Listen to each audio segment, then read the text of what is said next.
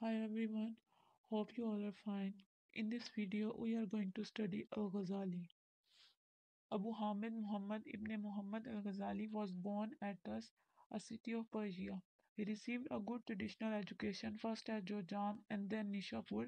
If we wish to place Al-Ghazali within a history of Islamic philosophy, we must make some preliminary remarks. The most obvious starting point is that Al-Ghazali did not consider himself a philosopher, nor like to be. His book Maqasidul Falsafa proved him a philosopher. Ilham, true knowledge is the consequence of illumination of a divine inspiration.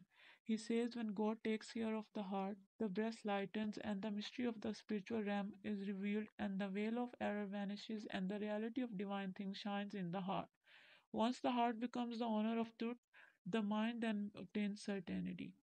Ghazali wrote Tuhfatul Falsafa, the incoherence of the philosophers against philosophy, and proved that philosophers are unable to prove the religious truth from a theoretical point of view.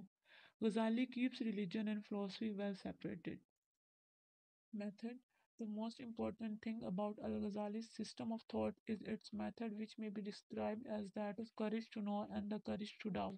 He says all kind of knowledge should be investigated and nothing should be considered dangerous or hostile.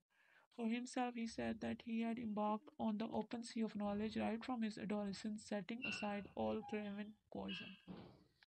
Divine world.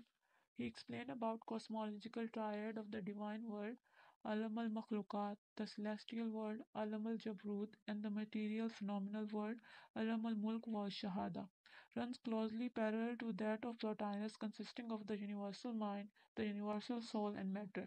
The soul is a mirror illumined by the divine spark, reflecting the qualities and even the essence of God.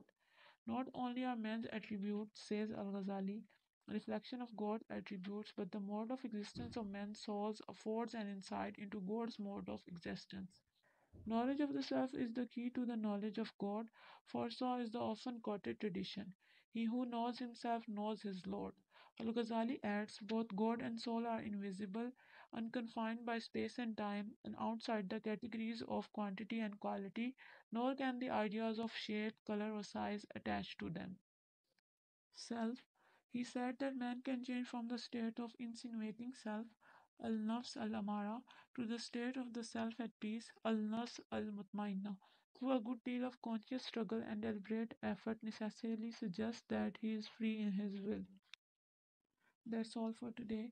Thanks for watching the video. If you like the video, do share it, hit the like button, and don't forget to subscribe to the channel.